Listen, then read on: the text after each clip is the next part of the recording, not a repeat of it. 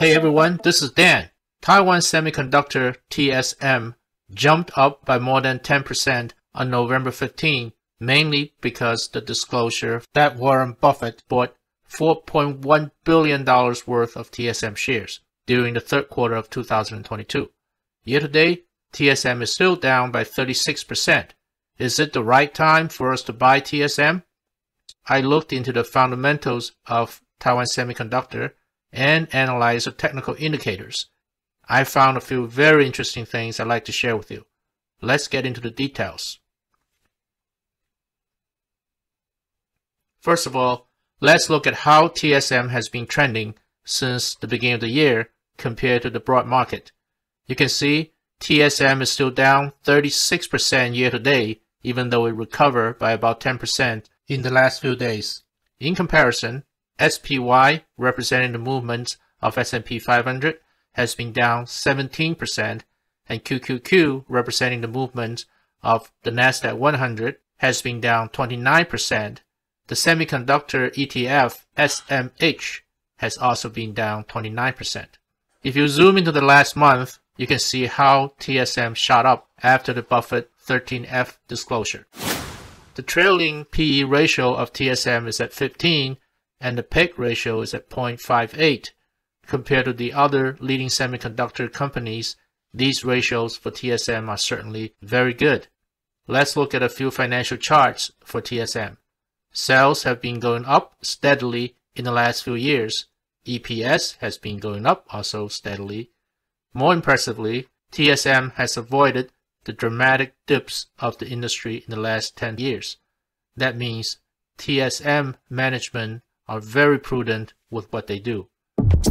The net margin for TSM has been heading up since 2020.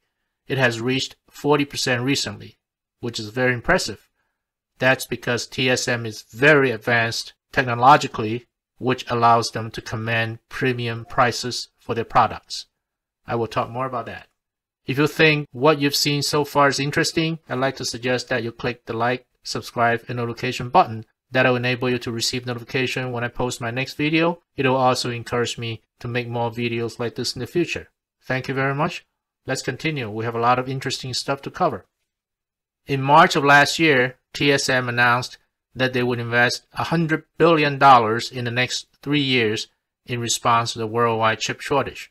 Since then, the world economy has slowed down, and demands for semiconductor chips have also cooled down. As a result, TSM has reduced its capital spending for 2022 by 18% to $36 billion, which is still a lot of capital investment. This flexible approach to capital expenditures also reflects the business savvy of TSM management. I see the following arguments for investing in TSM stocks. First of all, they are the #1 advanced chip manufacturer in the world with 50% market share of the overall contract foundry business, and they have a 91% market share of the production capacity for chips that are less than 7 nanometers. As you probably know, the smaller the dimension of a semiconductor chip, the faster it is and the less power it consumes. Therefore, the leading chip manufacturers have been racing to produce chips with smaller and smaller dimensions. TSM is a long-term supplier for customers such as Apple, Nvidia, AMD, and Qualcomm. These are the leading semiconductor companies or semiconductor design companies. They rely on TSM to manufacture the chips. Their planned volume production of the next generation 3 nanometer chips will start in 2022. In the meanwhile, the top competitor, Samsung, is also planning to start the 3 nanometer chip production in 2022, whereas Intel will not be ready for the 3 nanometer chips until 2024. TSM is building a $12 billion fab plant in Arizona, which will be operational in 2024. They are also building a $7 billion fab plant in Japan, which will be operational in 2024 as well. Overall, TSM is protected by their technological leads as well as the high capital investments required in the chip fabrication business.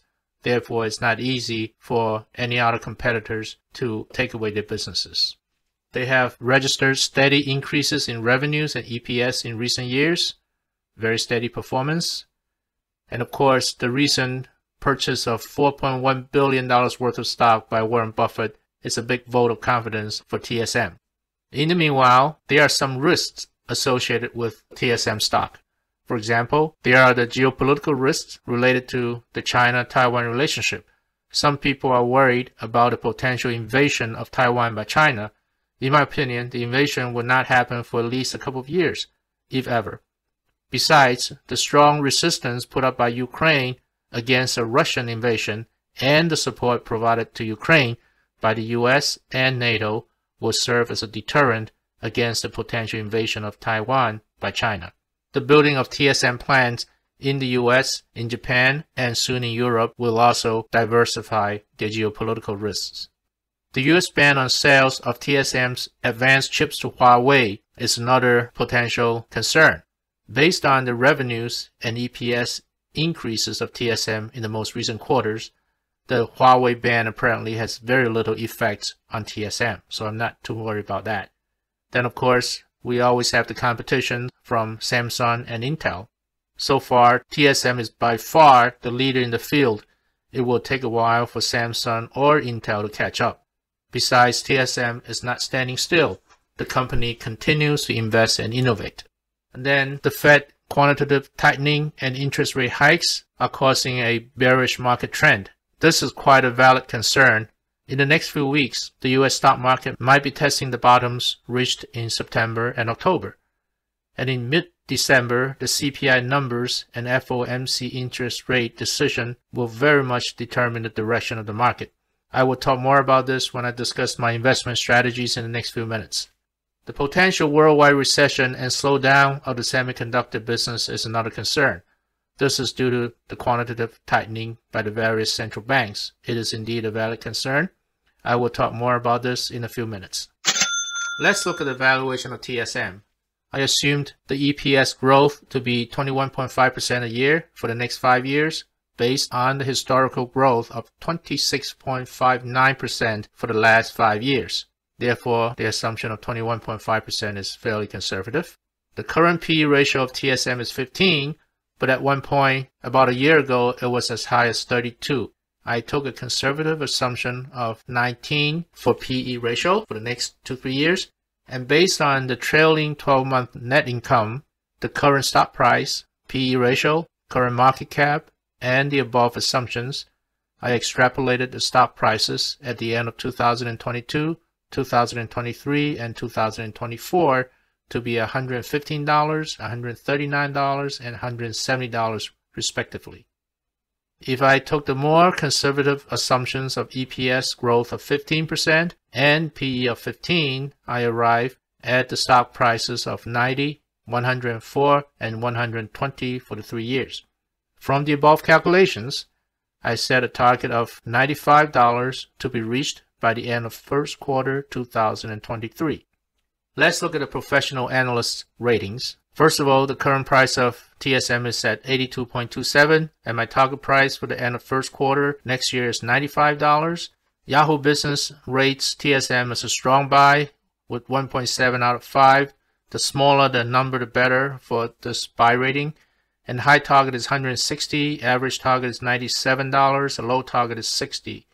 Louis Navellier rates TSM overall as a D rating. That's not a good rating by Navellier standards, although Navellier puts a lot of emphasis on the chart.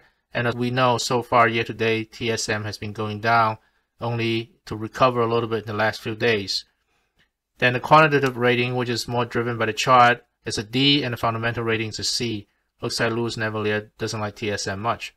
However, tipranks.com begs to be different. They rate the stock as a strong buy with a high target of 110, average target of 99, and low target of 89. Then CN Money rates the stock as a buy with a high target of 113, median target of 89, and low target of 60. TheStreet.com rates the stock only as a C+, which is a hold recommendation, and they didn't mention a target price, although the rating was given on November 10, 2022, which was before the Warren Buffett disclosure of purchase of the $4.1 billion worth of TSM stock. I'm pretty sure when the street.com refresh their TSM rating, it'll be substantially better. Let's look at the charts for TSM. This is the daily chart. TSM is at the top of the Bollinger Band. RSI is very high at about 75. That means it's overbought in the last 2-3 days. Both the DMI and MACD indicators are bullish.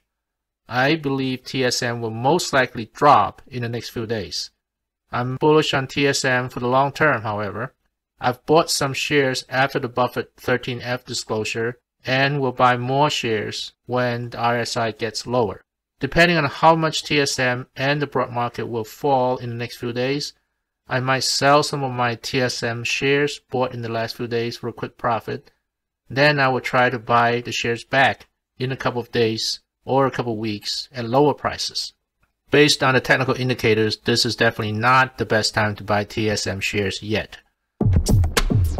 What are my strategies? I'll wait for the RSI indicator to drop to less than 60. Currently, remember, it's at 75.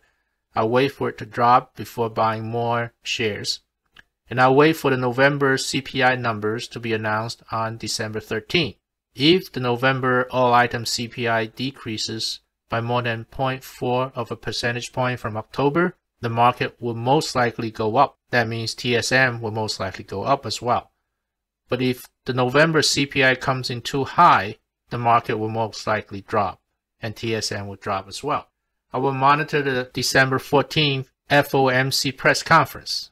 If the December rate hike after the FOMC conference is higher than half a percentage point, the market will most likely drop. And the tone of the Fed Chair Jerome Powell in the post-FOMC press conference will also affect the market. If the market is bullish after the December 13th CPI and December 14th FOMC press conference, I will buy more TSM shares and other long positions. But if the market is bearish after the December 13 and December 14 data, I will sell some TSM shares and I'll sell long positions and probably buy short positions such as SQQQ and SPXS. I'm bullish on TSM for the long term. At this point, I'd like to suggest for you to subscribe to my Twitter account, which is DanMarketL, in addition to subscribing to my YouTube channel. By way of my Twitter account, I keep my subscribers updated on important news developments about the market and related to the companies that I invest in. I also share some of my trades in my Twitter messages. For example, on November 16, I tweeted that I sold half of the AMD shares I bought on November 10th at 15% gain. And I sold half of the ASML shares bought on November 10th at 9% gain. And then I bought SQQQ because I believed that the market was ready to drop for a few days. Thank you for watching all the way here. I'd like to remind you to click the like, subscribe, and notification buttons. As usual, I will very much appreciate your comments, suggestions, and questions. I'd like to remind you that I'm not a financial advisor. I share my stock trading strategies and analyses for educational and entertainment purposes only. If you want to buy or sell stocks, you should make your own decisions, and you should definitely consult with your financial advisors before you do so. This wraps up my video for now. I will chat with you again in the next few days. In the meanwhile, I'd like to wish you the very best of luck with your financial investments.